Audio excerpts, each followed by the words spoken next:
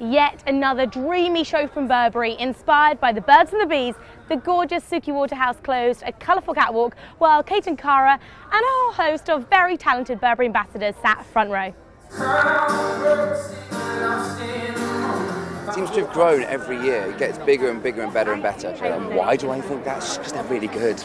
Genuinely really good. I think Burberry is so special because it's such an iconic British band and it's a great supporter of young talent. Burberry. It just really hits it on the mark every time, and it's what people want to wear. You know, it's not so out there that you can't buy it and really wear it. It's really bang on trend, and it just looks fantastic. Well, it means humour and style and creativity and fun.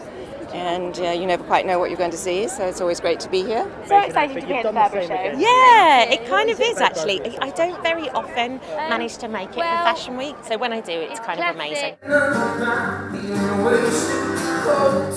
It's always family vibe, which is nice, which is wonderful actually, and it makes it kind of like a union, and we're all there to support each other, and I think that's like really important. Harvey Burberry show, what brings you here? Christopher Bailey, a great relationship.